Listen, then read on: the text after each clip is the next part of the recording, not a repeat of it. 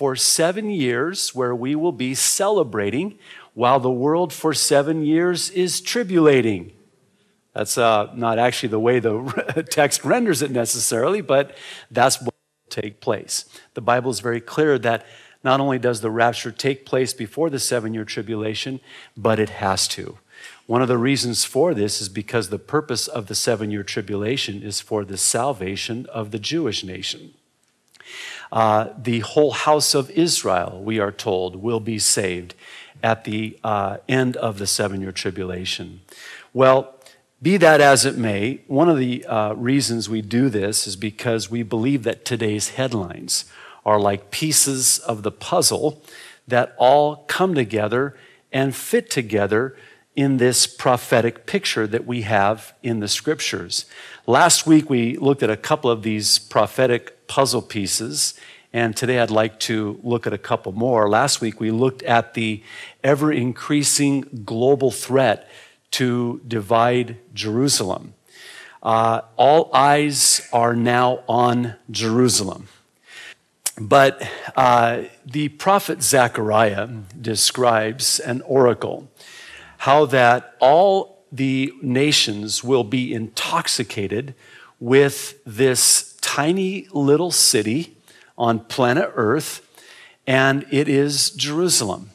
And that they will try to move the borders and divide this city and make it a separate state, if you will. And this is what now the world is focused on doing, is creating a so-called, quote-unquote, Palestinian state, living side by side in peace and security. And so this is exactly as the prophet Zechariah said it would be. Another piece of the puzzle that is coming together is that Ehud Olmert, easy for me to say, is resigning. He will be stepping down, and Israel will have a new prime minister. Some believe this will be Benjamin Netanyahu again. And to that we say, yay. Now, interesting, we will also have a new president in the United States of America at the end of this year. So these are all pieces of the puzzle that are coming together. Well, I'd like to look at another one today. This is what I'll call prophetic puzzle piece number 3. It is another attempt. This isn't the only attempt. It's another attempt to wipe Israel off the map. I'd like to draw your attention to an obscure psalm. It's a prophetic psalm, maybe one that you've not heard of before. It's found in the 83rd Psalm. And I just want to draw your attention to the first 4 verses, and you're welcome to turn there if you'd like. I'd like to read it for you out of the NIV. Psalm 83, verses 1 through 4. Now, as I read these verses, this is going to read like the headlines. This is going to read like the news. The psalmist is crying out to God and says, "O God, do not keep silent. Be not quiet. O God, be not still. See how your enemies are asleep, how your foes rear their heads.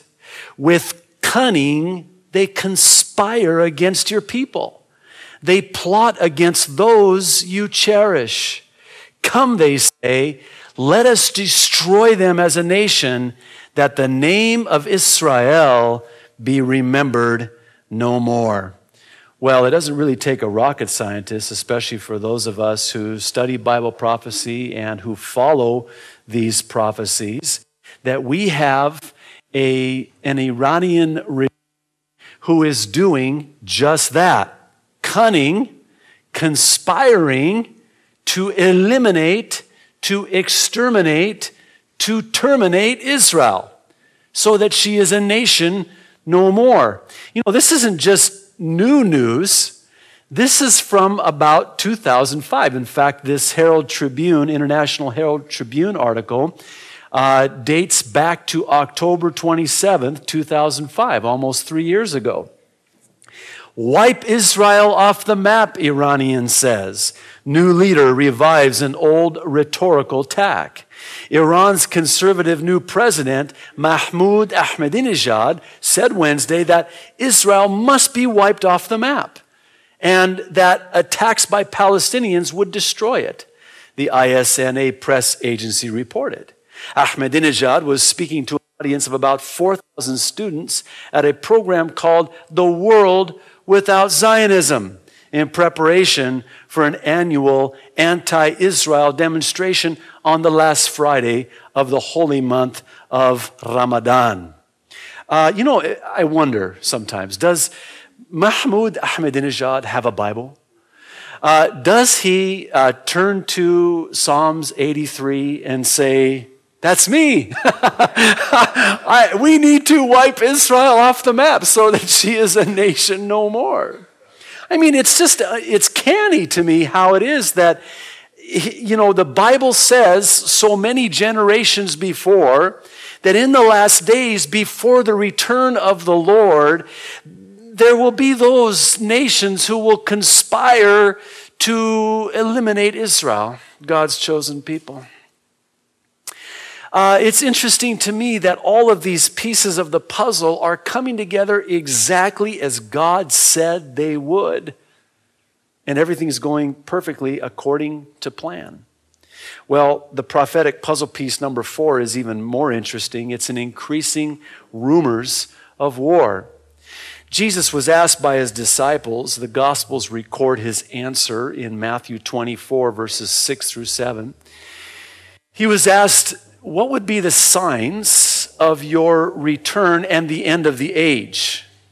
And so Jesus sort of grocery listed, if I can say it that way, a number of things that would take place in the end right before he came back. And one of them was, recorded in verse 6, you will hear of wars and rumors of wars, but see to it that you are not alarmed. Such things must happen, but the end is still to come. Nation will rise against nation, and kingdom against kingdom. What's Jesus saying here? He's saying that right before my return, there will be nations that will rise up against nations. There will be wars, and there are a number of wars taking place currently, not the least of which, of course, is the war on terror. But, and some believe there are some 100 wars taking place currently on planet Earth as we speak. But even more so, he takes it a step further and says, not only will there be wars, but there will be rumors of wars as well. In other words, there will be rumors that there will be a war. There will be nations, leaders who will be threatening war, threatening retaliation if there is an attack. So there will be these rumors of war. Again, just last year, this is not new. This has been the last 3 years. It has been increasing in its intensity. But this UPI article had the headline reading, Rumors of War Against Iran Swirl. The firm denial by Israel of a report in the London Sunday Times that its Air Force was training for a strike against Iran's nuclear facilities was as predictable as it is hollow. There is no doubt that Israel's fighter bombers have been training for a long-distance mission. The drumbeats of war are beginning to sound from several directions. In other words, as Jesus said in answering the disciples, there will be wars, there will be rumors of wars, and this will be a sign as well as the many other signs, all collectively in concert together, that will be like pieces of the puzzle that will fit together and be for you an indication that your redemption draweth nigh.